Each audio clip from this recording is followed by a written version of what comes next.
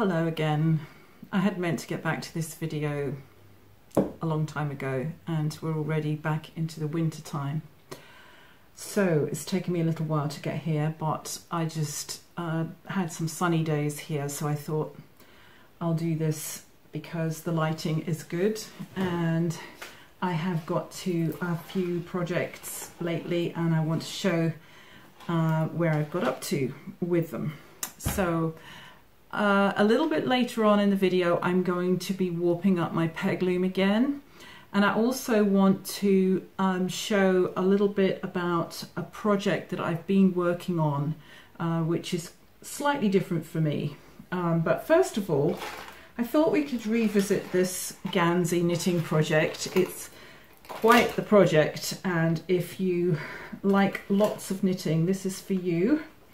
It takes hours, and that's fine. Comes out of this book by Beth Brown Rensel, and I'm doing the Erisque Guernsey. As I was using this book the first project that I've done out of it, I opened it up here a couple of times and all the pages sprung out.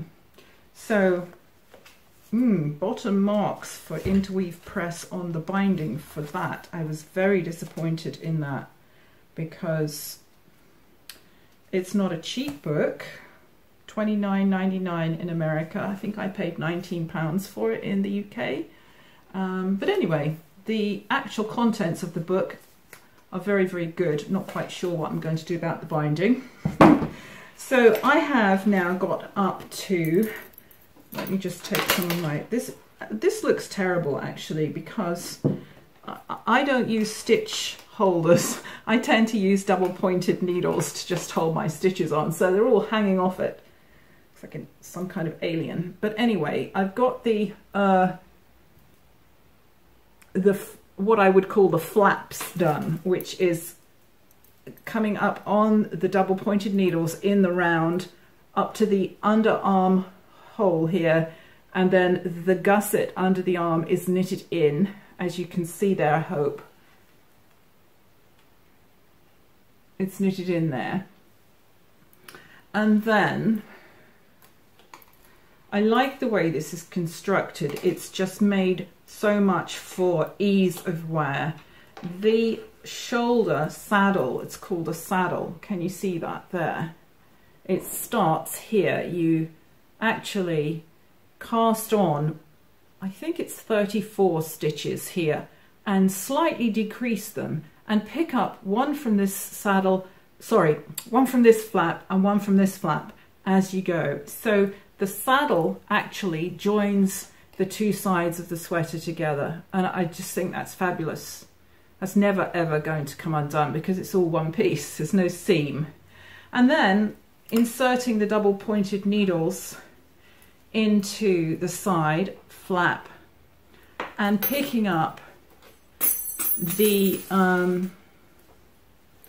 underarm gusset there and reducing the size of the gusset as you go along with the needle, with the arm.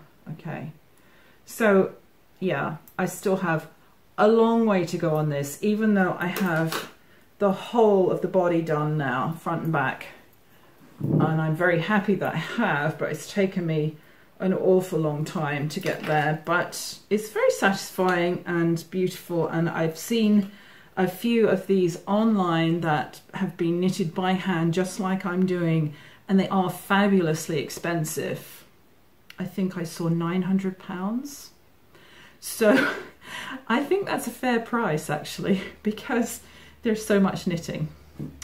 But yeah, anyway, I decided on a whim to have a go at doing something slightly different.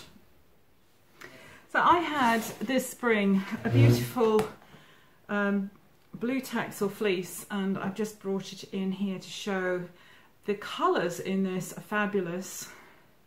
There are some bleach tips, and I've got everything from a dark grey, dark charcoal grey, through brown, through light brown, light grey here. And the reason that I've chosen this fleece for this project is because of the fineness of the wool. Now, I had 3 shearling fleeces from the same breeder, but this particular one was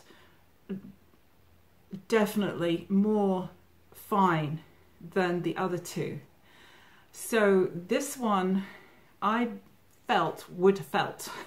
it's fine enough to felt. It's as fine as a soft Shetland, this one.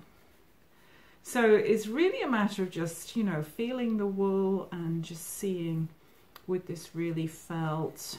Now, I don't normally do much felting, so I'm not an expert at it, but I just thought I would have a go. So I spun this up like I spun the Shetland in the last video, where I literally just took a piece of raw fleece to the spinning wheel and spun it as I went. I did not pre-card this at all. And this is the yarn that I got from that. It is spun to 80 yards to 100 grams approximately. And that's a chunky yarn.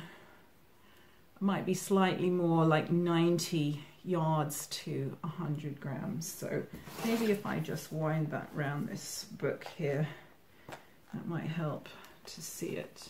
I don't know if that does actually, but it's a 2-ply and it's got a lot of body to it, but it's also fairly soft. Now, I might even wear that in a scarf.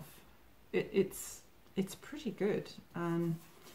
I actually spun it up from my shop, but I just thought, I looked at it and I thought, I just really like that yarn, so I'd like to do a project with it for myself. So that's what I did. I downloaded a pattern off of Ravelry. I hope you can see that a little bit more there. I downloaded a pattern from Ravelry that was free, and I've been looking for it. I've mislaid it, but it's chunky. If you just put in chunky wool mittens free pattern, there were a few of them. So I will try and find that and put the link in and give the person who has designed that the credit for this. So I actually knitted them up on 7mm needles, which was larger than what they called for. I don't particularly like these Knit Pro needles. They're very heavy and slippery for this kind of project, but they worked. So I knitted these gloves up twice as big as the pattern called for. I knitted the largest size. I knitted longer mitten pieces, so they're very loose and floppy to put on, and then I threw them into the washing machine twice. It really was quite nerve-wracking to do that because I was afraid I would ruin them, but after putting them into a 40-degree wash with just some plain soap, and they came out almost small enough for me, but not quite. And then I just thought, right, I'm gonna go for this and put them in the second time. And I really like the way they've come out.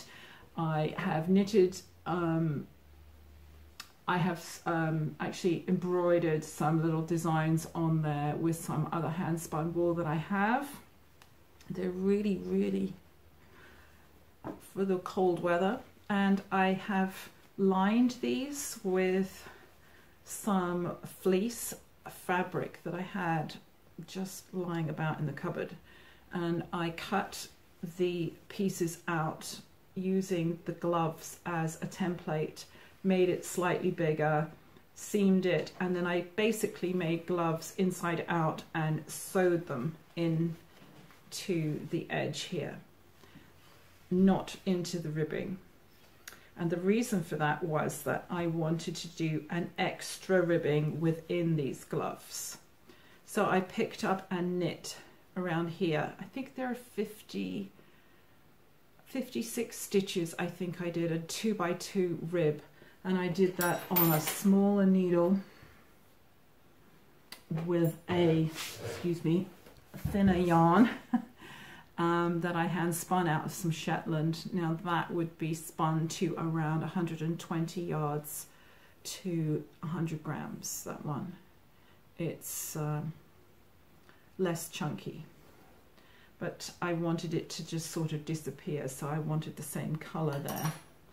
So the gloves could be worn like that.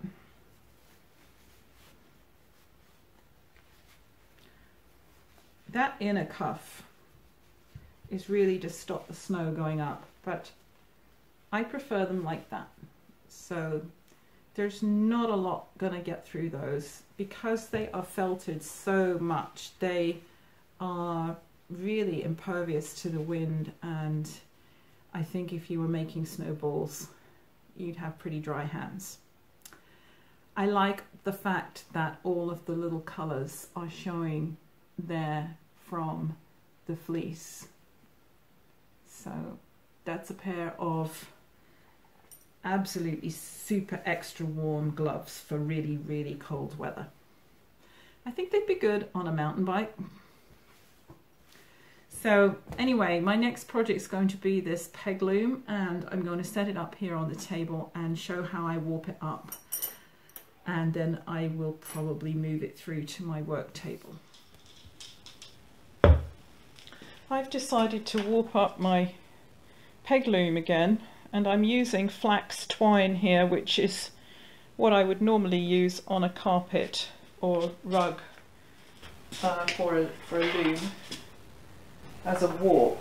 It's a very smooth linen thread which is quite heavy, and I was trying to work out exactly how to do this, and I've decided to use my rigid heddle warping peg here, and I have made little string heddles to go through each one of the pegs, and I'll just show one of those. There, I just put a string heddle through each peg, and I'm looping each one of these warp threads through that loop. The reason for that is that this warp is very slightly thicker than the holes in my pegs. So I'm basically just tying that on there. I'm taking it up to my warping peg, looping it round the peg, and then cutting it a little bit longer. Then each one can go through the string heddle. It's a little bit laborious, but it means I get all of these strings in exactly the right length. And then I'm just tying them on there.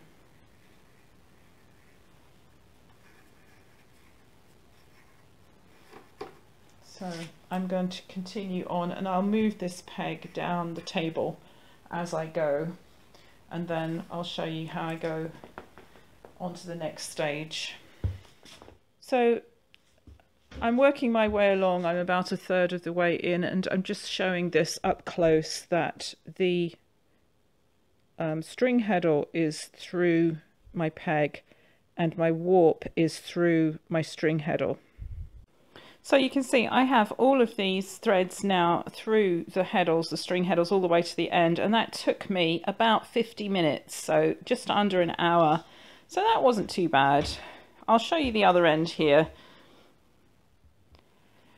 We want these warp threads all to be the same length at the end, so that when I put the fleece yarn in to the peg loom, that when I push it all the way down to the bottom here, that it's actually stopping at some point. And I'm going to use the same hack for this loom as I used on the cushion cover by putting a rod into the end. So I want my rod just here to be at the same length. I want all of these at the same tension.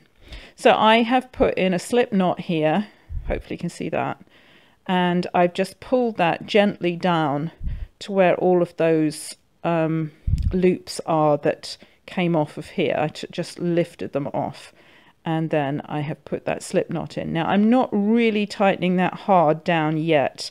I'm going to wait till I've got all of them done. I've got another one over here and another one over here. I'm working my way along, putting all of these warps together, and then I'm going to try and get all of these in the same position. So I'm just now putting these groups of warp threads over this piece of dowel, which I used for my cushion cover project. And again, I have the piece of wood down on the table, which I'm going to clamp. And then I have some screws in it, which I showed before, and that just holds that somewhat taut. And then I'm going to work at readjusting these slip knots so that they're all, you know, just about the same length. And then I'm going to lift this whole project from this table and take it through to another work table that I have. I have moved this project out now to a work table which I keep out in my sun lounge, and the thing I discovered straight away, which I had thought would be the case, was that the warping threads on this peg loom are now too long for this table. So as I want to tension them with a sort of makeshift warping beam here, this piece of dowel, I decided to just put some extensions onto it. So you can see how I just fired these on out in the garage. They're just old bits of fence plank, and I put 2 screws in there. So that's made this to be the right length for the rug. I would also say about this is just get a tape measure out and measure from your peg loom to the back here, just to make sure that it's absolutely at a right angle, because if it isn't, then your finished rug is going to not be entirely square. So yeah, I just adjusted the clamps to make sure that that was the case. I have 70 inches of warp here, and that is far too long for the rug that I want, but I like to have extra, and I'm going to put some packing in at this end before I start my wool weaving, because I want to be able to remove the packing afterwards and then just have a fringe that I can finish off. So I'm just going to work my way down here and get these all nice and even. It doesn't have to take very long, it just needs to be somewhat even. So I'm just weaving in some rag filler here onto the beginning of the warp. This will get advanced right down to the bottom, so that it creates a nice buffer against which to weave my woolen yarns that I have spun on the Ashford Country Spinner. I prefer to spin very bulky yarns and weave them onto the peg loom. Some people prefer to make these rugs out of raw fleece that they weave and they twist as they weave it, and that's fine. I think that works well with certain fleeces that might already be partially felted, and in fact I do have a Hebridean fleece out in my workshop that is too felted to spin, and I may make a rug from it in that way, and I would use the wider spacing then. But for the yarns that I have, this is a good spacing. And I think that's just something, you know, trial and error that you would learn as you go. So I've been doing a little bit more of the weaving here yesterday afternoon, and this morning I'm just going to start advancing that warp down, advancing the weft down these slightly tensioned warp threads. Now, every time I take those pegs out, I have to lift this just to release the tension. So I just lift that like that and I lay it there. I will take my pegs out, advance my weft, and then I just hook this back in here. Now, it could be that as the weaving progresses, the tension on these warp threads might get to slightly more, which is what's happening here, and that's pulling that slightly. And that's because the weft is taking up some of the warp. It's making it do this. So these become a little tighter. So in a little while, I'll probably just bring this in slightly so that there's less tension on it. You wouldn't notice this on a floor loom. You would just ratchet it to wherever you wanted it. But because we're doing a sort of makeshift arrangement with an old curtain pole, we just have to do what we do. So I'll just do a little bit more of this weaving here.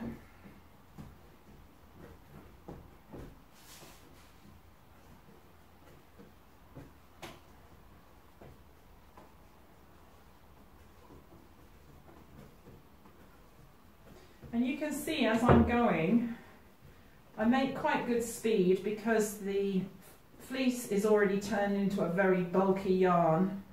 Some of the bits are quite bulky, like that piece there I just did, and so, you know, they take a little bit more pushing down, but I'm doing all of the pushing that you would do normally with a reed when you would weave. I'm doing that with my fingers and just packing that down with my fingers. And it's a very satisfying process. I really enjoy doing this. It's quiet and it's simple. And I love the result that I get from this. So I'm going to go about that far, I think, on this grey, because I don't want too much grey in there. And I'm breaking that there. I keep my yarn down by my feet in this basket. So, sorry, the camera's quite a long way off from where I'm working. Hopefully you can hear me all right. So, in order to take these pegs out now, I'm going to have to just lift that, like I said before. I just lay it in there, and then I can work at lifting out these pegs and advancing the weft. And I usually start at one end like this. All my pegs are numbered, like I showed in my last video on the peg loom, and I will put those straight back in, okay, as a sort of marker, and then I'll take more of them out. Now I've got to the bit where I'm joining, so I'm leaving that hanging down here, and I'm going to do this in sections, and as I go I'm just making a quick note of the peg numbers, because even with just doing a few like this and even having them numbered, I have still, just in this short bit of weaving, managed to cross them a couple of times. So it's very, very easy to do, and therefore you do really need these numbers. So that is going round that peg. The piece I finished with is going round that peg. This is probably difficult to see. I'm just going to hook that in for when I come back to it. I'll actually get pulled out when I advance the warp. I've just moved the camera so that you can see from this angle.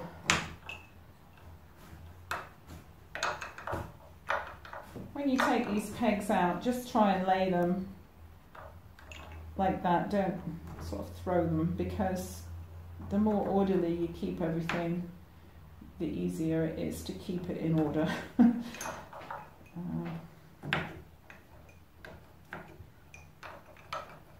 Now you can see this purple thread is just the little heddles, and they pull through really easily. You don't want anything for heddles that's going to be difficult to pull through. I have seen people online using wire, and maybe that works, but I was concerned that it might snag the fibres of the wool, so I've used a linen thread for those. So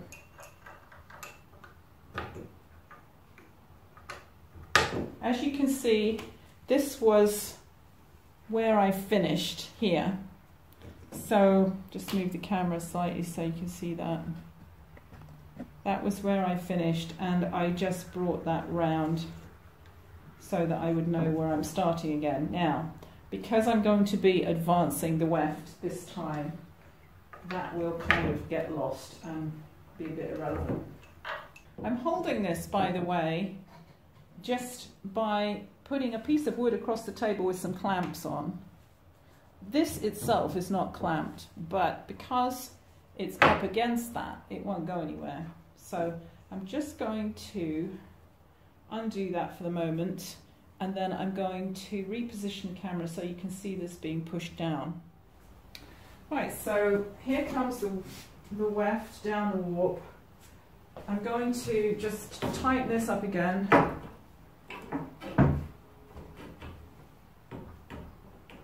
I'm popping those there. I'm going to have to take some tension off of these side pieces in a minute because this is getting a little bit tight now.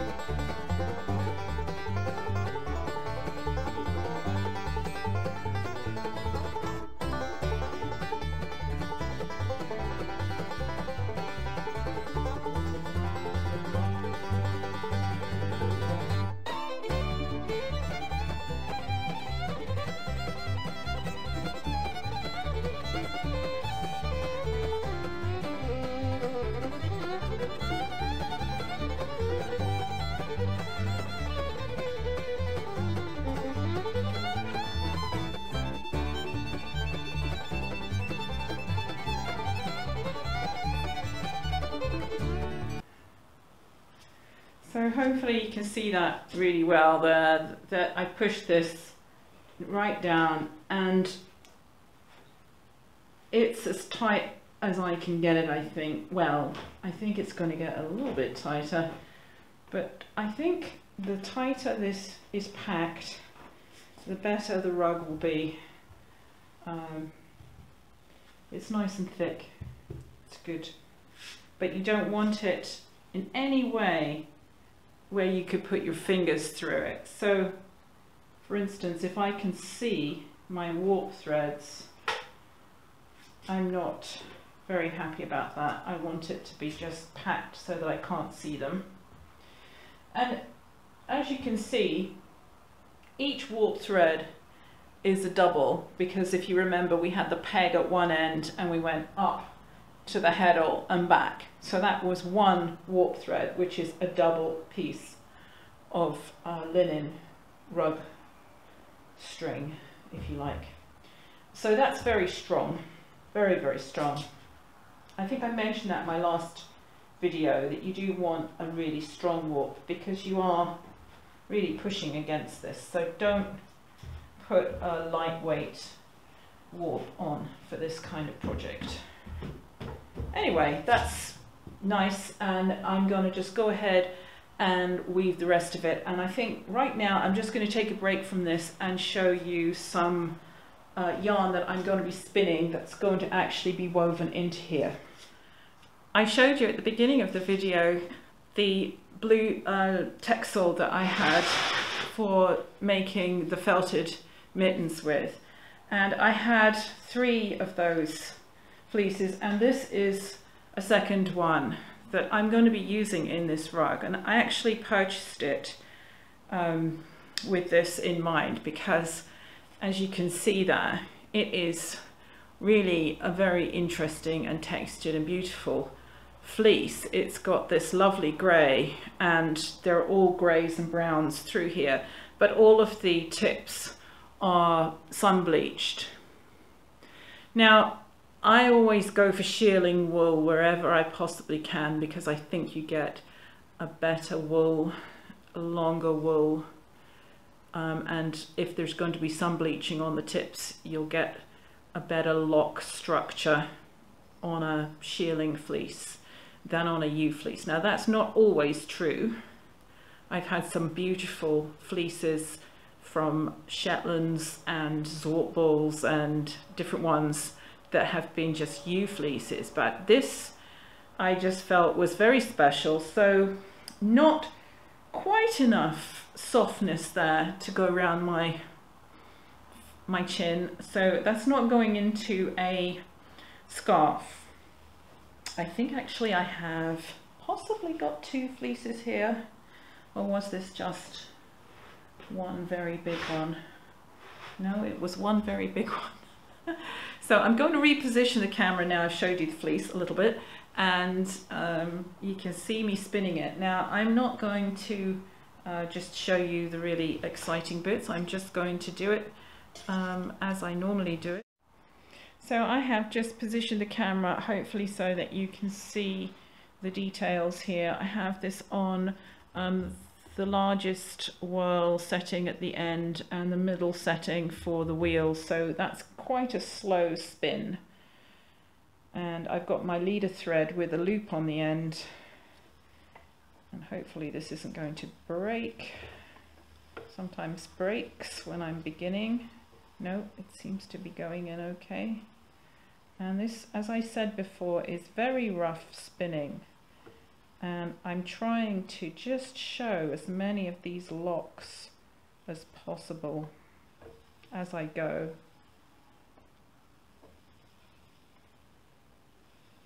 So this is a pre-washed fleece. I always wash my fleeces when they are purchased so that we don't import any moth eggs. And also, I like to be able to go out to my storeroom and just grab a fleece and start working on it, and not have to think, oh, it's the middle of winter and I've got to try and wash this in a cold climate. So, yeah.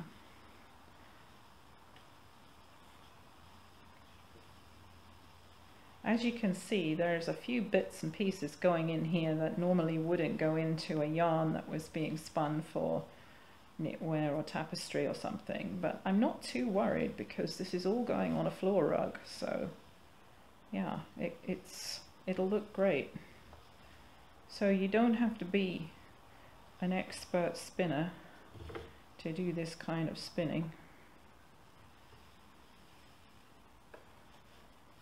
Now I'm going to grab another piece that is just at random.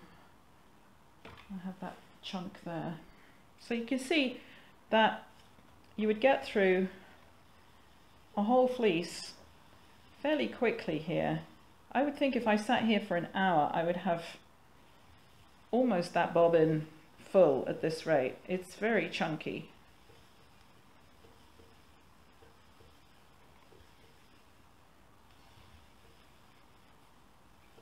It's almost too chunky for this spinning wheel to handle. As you noticed, I was just holding the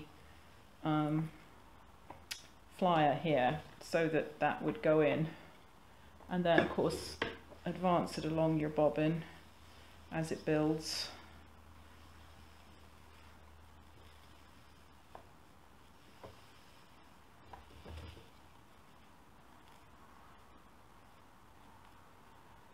Really don't want this on any kind of fast speed here, because it could get into a big muddle very quickly.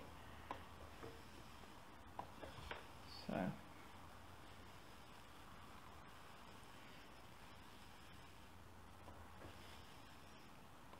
anyway, I will come back when I've got more of this spun and show it into the rug that I'm weaving here before I finish the video, so that you can see what it looks like when it's woven. I don't know, as I said before, whether I'm going to get this actually finished, but I'll do my best.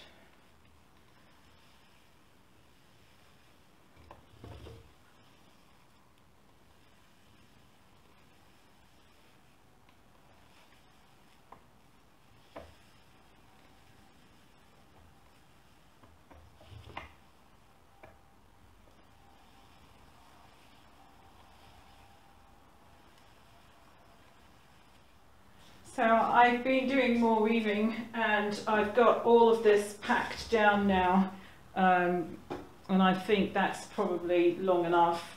I've been working at this just to really get that as tight as possible, and there's no trick to this. You just have to you can see there's still more slack to be taken off. So basically just get that as tight as possible with your hands, and still more to be done here. I think I've got it as tight as I can, and then I find there's still more. So yeah, what I'm going to do next here is I'm starting to cut the warps here. I'm going to move the camera up so you can see what I'm doing, and as I cut them I'm going to be pulling them up tighter, so that will pack that even more. So I've angled the camera now over the top here, so hopefully you can see this. I've just cut the first 2 warps. I want to keep my little string heddles here. I don't want to cut those off. So I've just cut these as near to the string heddle as I can, and I'm taking 2. One that is above the warp, the weft, and one below the weft. So I've woven it like that, so there's no point in me splitting this double warp and tying it, because we've got to anchor that weft in. So I need 2 of them. So I'm just going to go down here like this and to start pushing that. And to start with, I'm just going to put a slip knot in there. I'm going to work my way down, doing one at a time.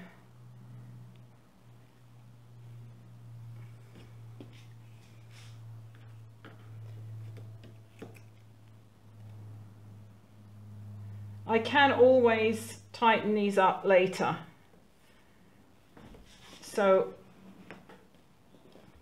the goal here is to get this down as far as I can. So you can see there already there's a bit of slack in there, so because I haven't finished tying that off, I can still give that a bit more of a tug.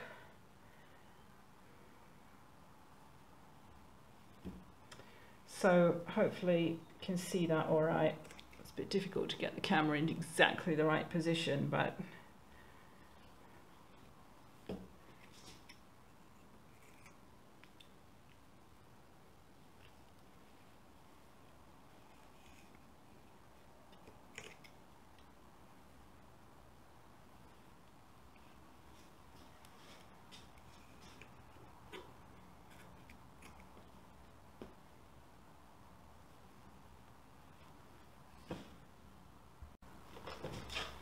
so hopefully you can see here now where as I'm working down, I am just making this into a square shape here, and one by one just putting a knot on the top of those.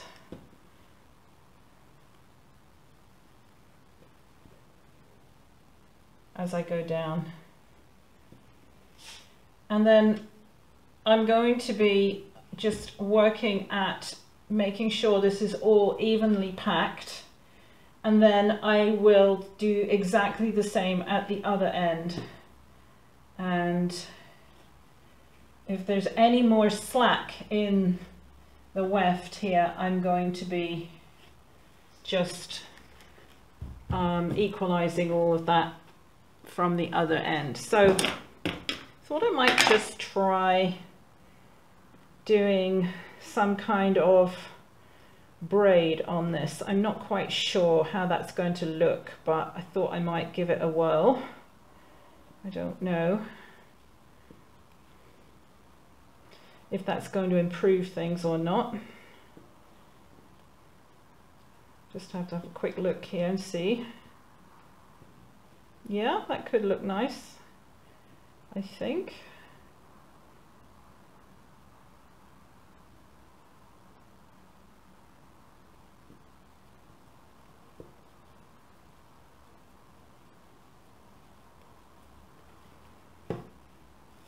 I'll just do one for a trial and see what I think of that. I want to leave it long enough so that if there's any need to undo this and tension things up again, I can. So let me just see what that looks like.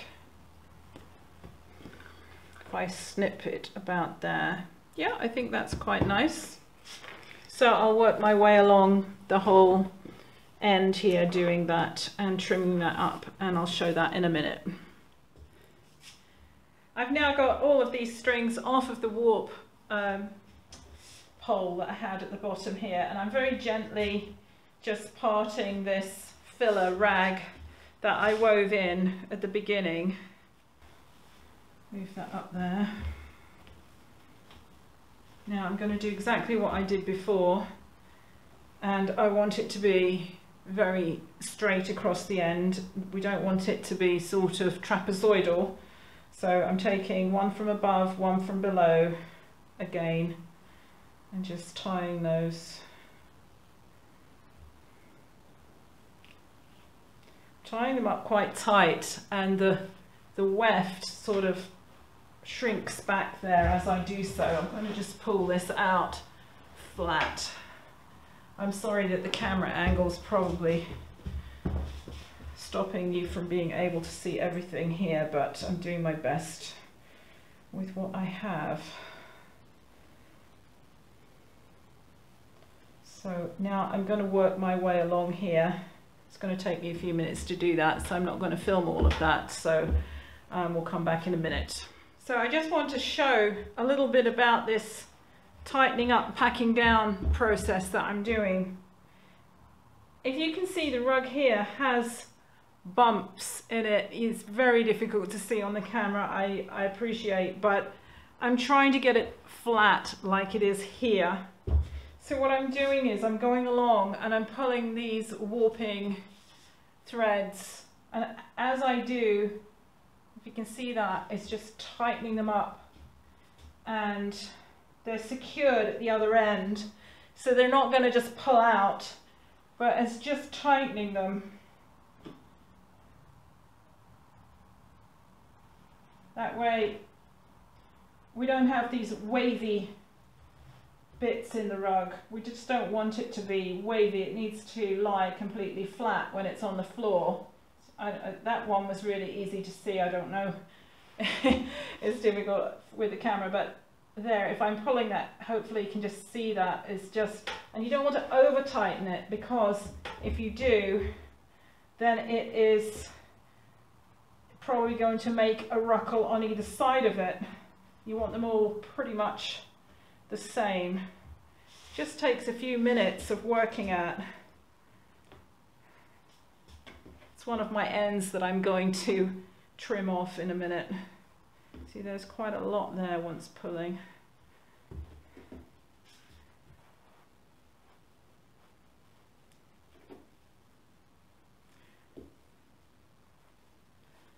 Not much more there. So yeah, I'm pretty happy with that. I think that's very even and very good, very flat. And it wants to be like this. It wants to be nice and like a board almost. It's very rigid now. It's nothing sort of floppy. I couldn't get my fingers through this anywhere. So that's just how I want it. I'm just finishing off the rug now. I have gone along the ends and braided them together. Just maybe, let me see, 2.5 inches in length. Could be any length that you want. I just think that helps to hold these wet warp threads in, I will show you in just a minute another fringe which I did on a rug about 20 years ago, which will show you what happens. But just for now, we'll do this.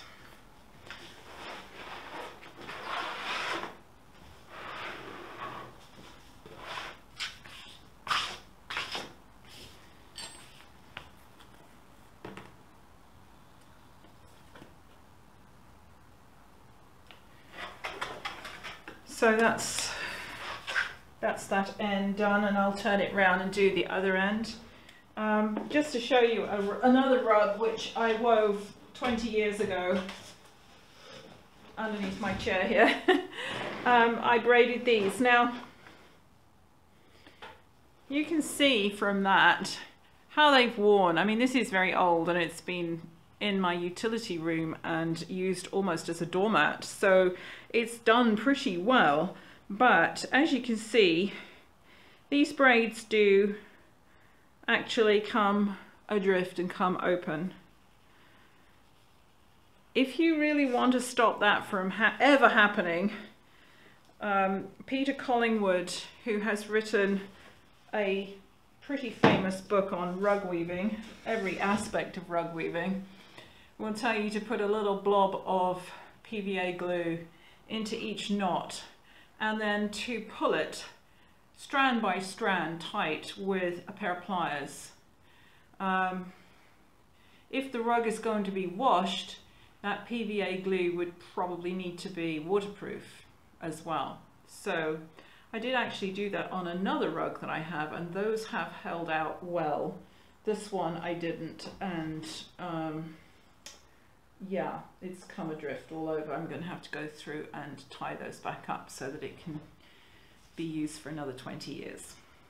The other thing about finishing this rug off is that you would have seen as I was weaving it that there were some areas like this where I have a piece that's left over. Now that's always going to happen in all weaving. I could just snip those off because when I was weaving I overlapped the weft so that it's anchored in, but I really don't like to cut because I think it leaves a sort of jagged edge, and this is a very organic looking rug. So what I do is take a crochet hook, and in this case I'm using a 9mm crochet hook, and I will do with this thread exactly how I would deal with knitting and just weave my ends in.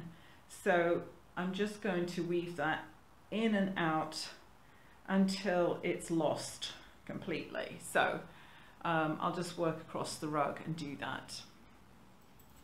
So I've now finished the rug. I've darned in all my ends. There's one there actually that I missed, so I will go and poke that in by hand. It's not difficult to do that, just to finish weaving them off. You can weave one way and then weave another way, and it just secures them in. So that makes that look nice. Very, very thick. I measured this about 1.5 inches in thickness, so this could easily make a sleeping mat, camping mat. I think if I were making camping mats, I probably would make them narrower, just for one person to lay on there, because you don't want a lot of bulk to carry around when you're camping. This measures 50 inches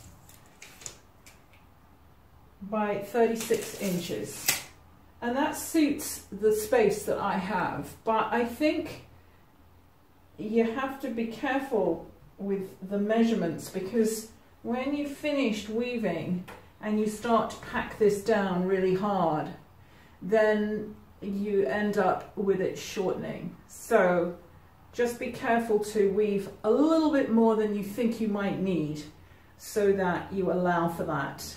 And if you end up weaving for too much, you can always take it out. It's just difficult to change it once you've got it, off and you're tying your ends and that sort of thing. So yeah, I'm very pleased with this, and I've brought this through to another room now so that the light is easier, and hopefully you can see this a bit better.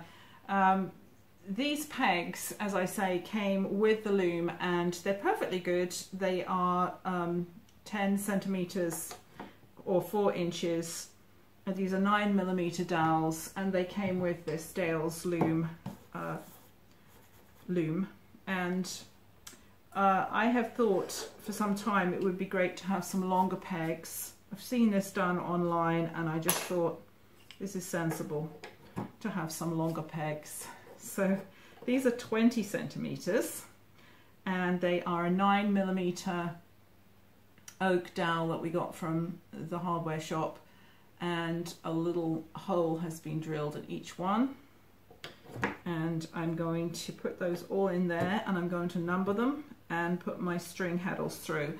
And two things about these is that they allow for a lot more weaving before you have to advance it, and it's at the advancing of the weft that takes the time in this kind of project. The other thing is that you can actually see a lot more of your weaving before you advance it, so you can make sort of perhaps more decisions about colours and changing textures, and you can actually see it in front of you better. So I think that's an upgrade, and I'm pleased about that.